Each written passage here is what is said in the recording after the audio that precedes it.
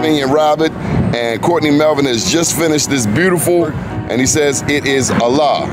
BMoreNews.com, the news before the news, where we uncover the truth on historic Pennsylvania Avenue. And we got Courtney Melvin. How you doing, sir? All right, how y'all doing, B-More?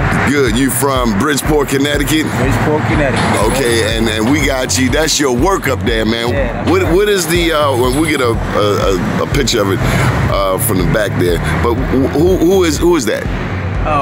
What's the art about? You're looking at Allah. God?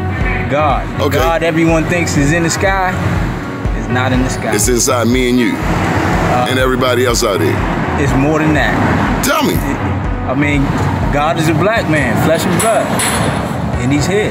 That works for me. Historic Pennsylvania Avenue. Some people say God was a woman.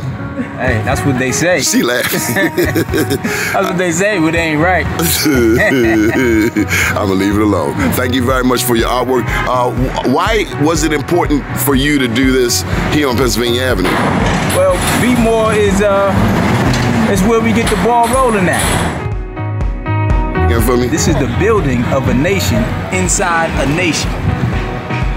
This is the time that the black man will rise.